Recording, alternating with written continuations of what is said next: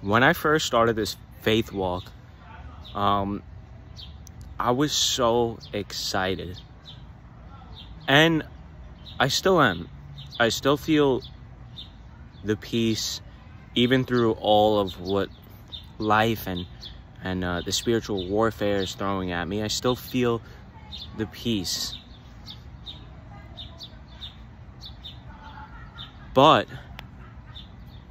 it hasn't been easy.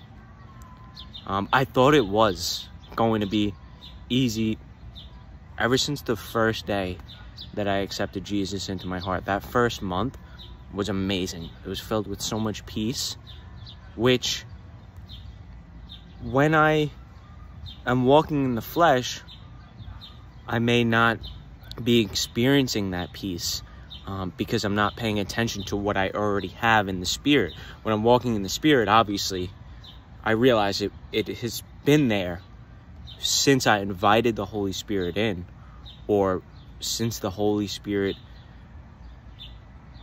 since God invited me to him, since I answered his call, since he called me. So with that being said, it hasn't been easy. Spiritual warfare happens.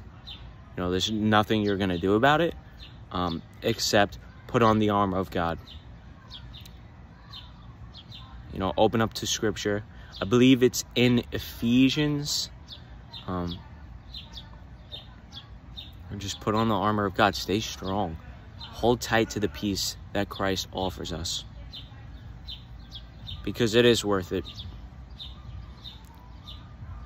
None of the suffering, none of the pain that we may experience can compare to the future glory that God has prepared for us in Christ Jesus. Amen.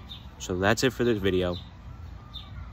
God bless you, and I will see you in the next video. But as always, again, if you've been liking these videos, I would appreciate it if you click the like button below. And if you haven't subscribed already, I would greatly appreciate it as well. But I will see you in the next video.